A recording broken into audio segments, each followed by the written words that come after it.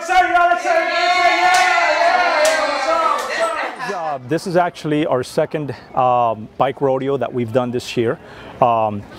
We basically wanted to start putting these together as a way of reaching out to the community. We used to do these a while back, and due to resources and stuff like that in our unit and just a lot of other events, we weren't able to incorporate them. But been down here about 3 times within the past 4 months or so, and we noticed that there was a lot of kids over here.